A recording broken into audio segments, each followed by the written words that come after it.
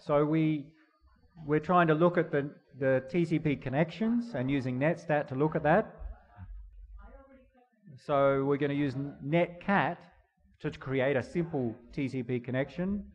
And I'm going to do it in some different terminals so that we can see it all at the same time. So on computer 10, so the blue one is computer 10, the green one is 13. Okay, 10 and 13, I'm logged into those. Computer 10, down here I'll start the netcat server. To start netcat in server mode, -L. Tell the netcat software to listen. And we need to choose a port. And the port is a 16-bit number, so it goes up to about 65,000.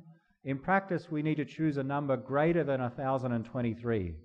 So, and less than 65,000. Here's a simple one. So this tells my netcat software to listen. Listen in on port 12345. And it's listening now. And still on computer 10, now I'll use netstat. Let's show me the TCP connections, and let's show me the ones which are listening on this computer. And there's a number of essentially servers running on my computer. There's a number of pieces of software listening on my computer. Well, we do recognize this one. There's some software on my computer, and it's listening on port 12345. And that's the netcat software. That's what I noticed there. Now the other information, maybe the address information, this all zeros means anyone is listening for any particular address. That is, anyone can connect to it. We notice some other ports. If we look through the ports here, here's port 22.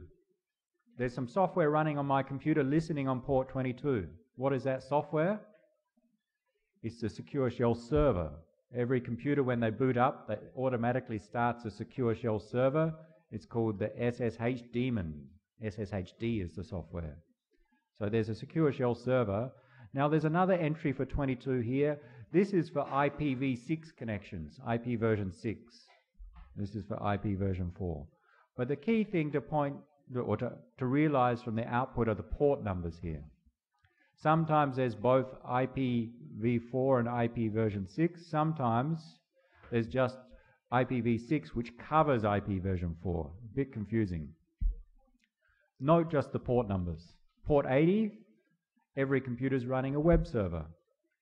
Port 22, every computer's running a Secure Shell server. Here's my computer running the netcat server. What about the others? 3306? What is it? When you saw it, did you look in the services file for 3306?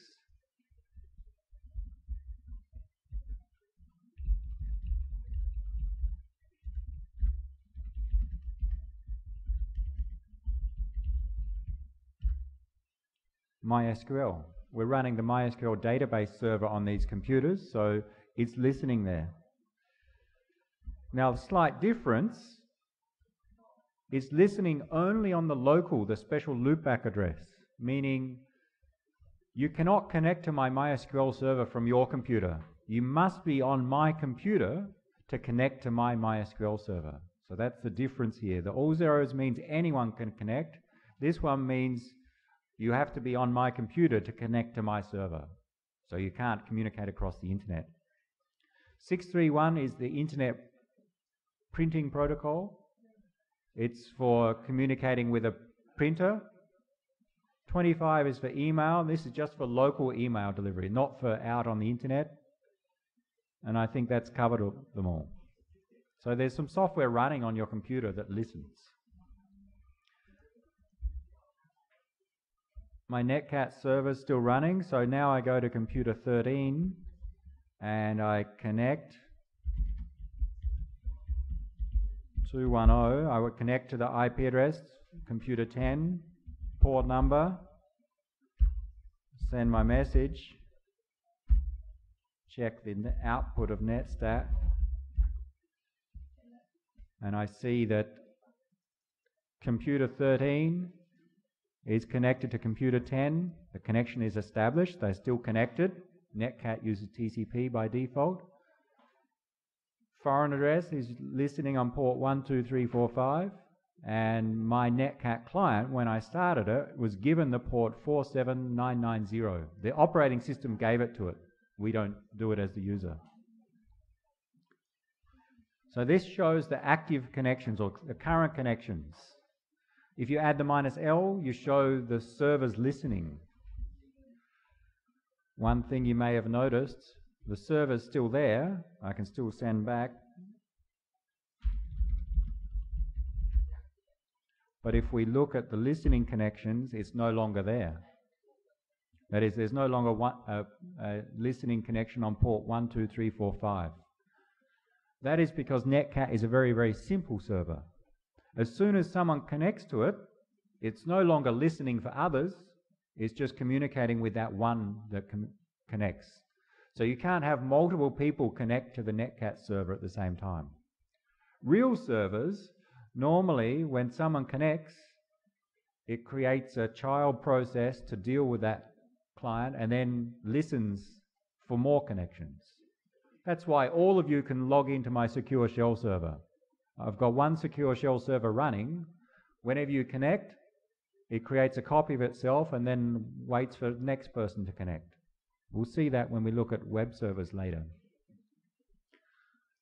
So from netstat -T, you can see information about current connections. Add the -L and you can see those which are listening.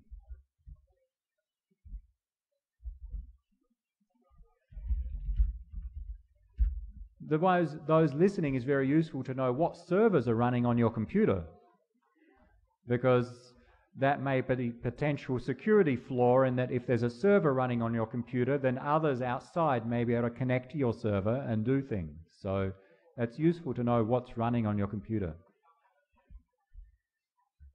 When we close,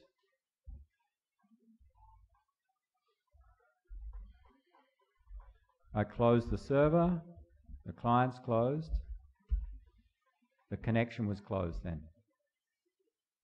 So I close the connection and it's not even in a time wait state because we haven't communicated. So you know what about applications communicating using netstat -T.